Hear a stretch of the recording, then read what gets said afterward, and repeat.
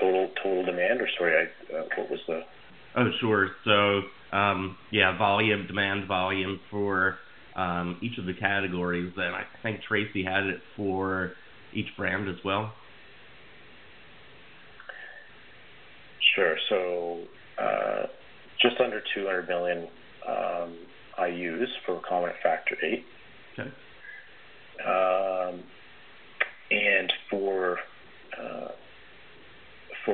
plasma-derived or von Willebrand factor, another 24 million IUs. Okay. And just to give rough allocations within that.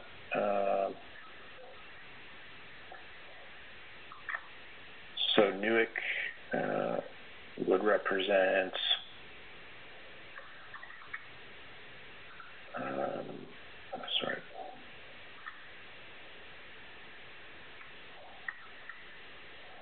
about 7%.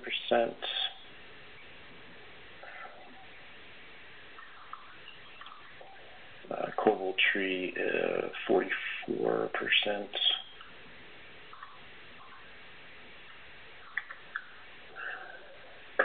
Zinta 14%.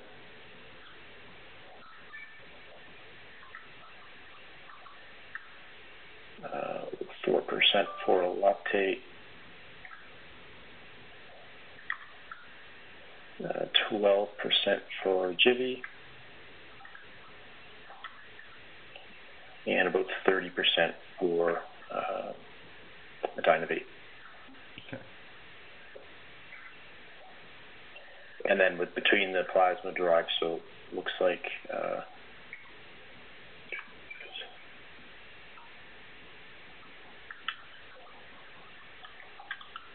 between Humate and Willate, it's about 2/3 Humate and 1/3 Willate.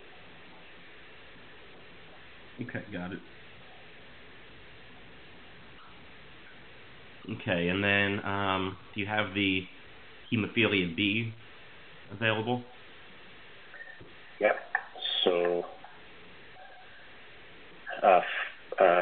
for the recombinants, full year forecast will be 36 million IUs. And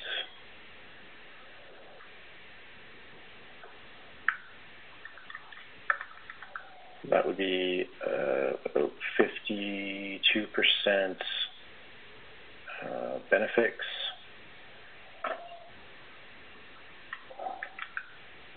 7% Alprolix, and 37% Revinite. Okay.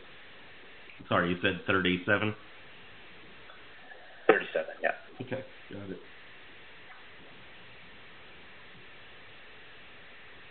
Okay, and then would he happen to have the volume for Immunine?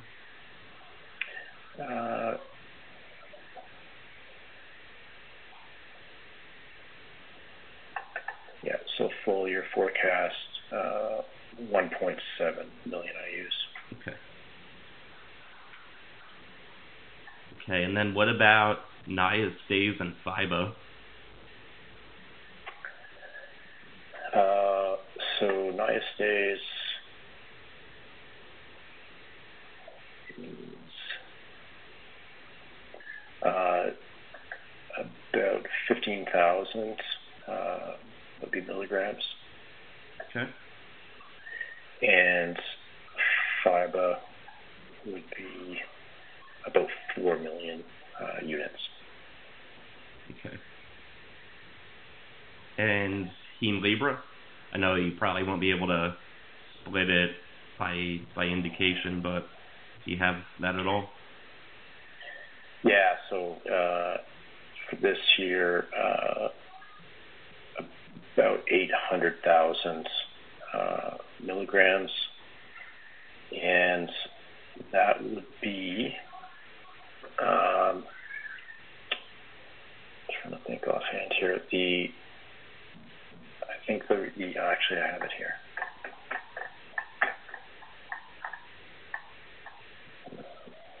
So about I'll say 250 to 300,000 of that would be the kind of legacy inhibitor patients, and the remainder would be the newly eligible non-inhibitor but severe hemophilia patients. And those patients, of course, have only the gate only opened mid-October, so the impact of that is significant, but only felt, only starting to ramp up as of October, so only partially taking effect for this fiscal year. I see. Okay, got it. So I was looking at an article a few days ago regarding the uptake of Hemlibra in Canada, and I think it mentioned there were, by the end of the year, they expected about 100 patients. Is that kind of what you're seeing as well?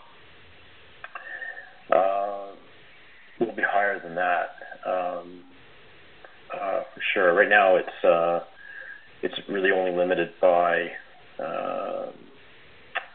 pretty much by Roche's ability to bring volume in, and not to say that they are necessarily constrained. It's just I think all parties have been surprised by the rate of uptake on the high side.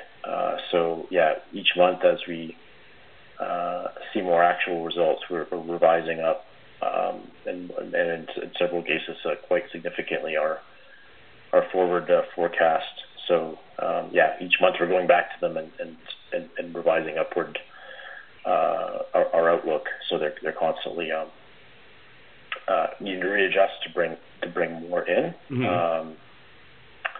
But with all that said, I think we've already received requests for approval for certainly more than 100 patients already. It might be even greater than 150. Okay. So it sounds like the decision by Genentech, it's not necessarily a production constraint on their end. Is that fair to say?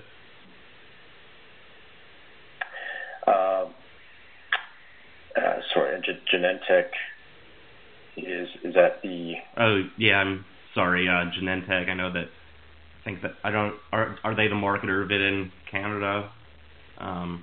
Maybe Roche. No,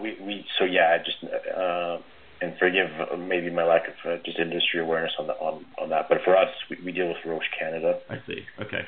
Is the name of the entity, but we're probably talking about the same. The distributor that we deal with. Nothing. They're certainly not restricting. Or there's no indication that they are materially constrained.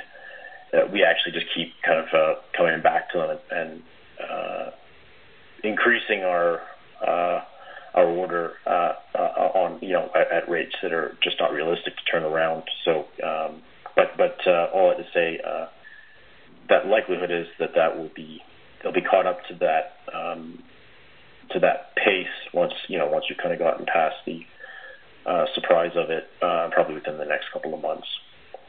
Okay. And the patients who are switching to Hemlibra, do you have a sense of what brands that are typically switching from?